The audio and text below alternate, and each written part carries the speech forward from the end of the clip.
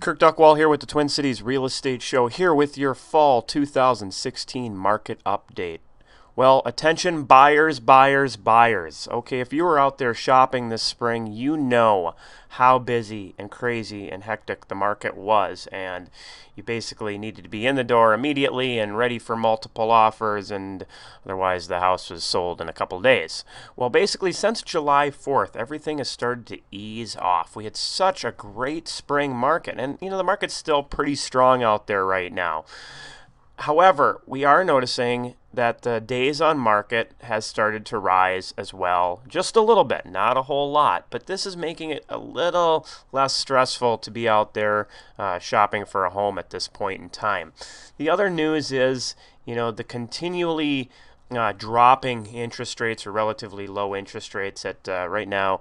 The Freddie Mac showing the par rate at 3.47.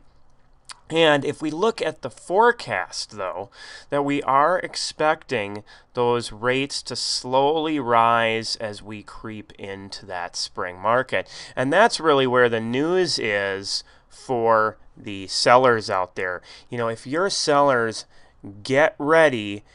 Get on board, because it's probably going to do exactly what it did this last year, where the market takes off like a rocket. So if you're thinking that you're going to be putting your home on the market in April or May and you're going to be able to take advantage of the spring market, that's probably not the train of thought you want to be going with. Set yourself up for a late winter, midwinter, somewhere in late January, basically, putting your home on the market, because that is when things really took off this last year. And it was those homes that ended up in the multiple offers and where really we saw some of the peak prices out there.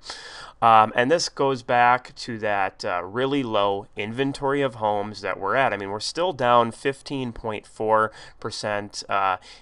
Just over 12 months ago. So this is what's setting us up probably for another great spring market. If you're thinking about buying or selling a home, please reach out. Happy to help answer any questions, get you set up with some of the great tools that we have. You can give me a call at 651-303-0019 or send me an email anytime.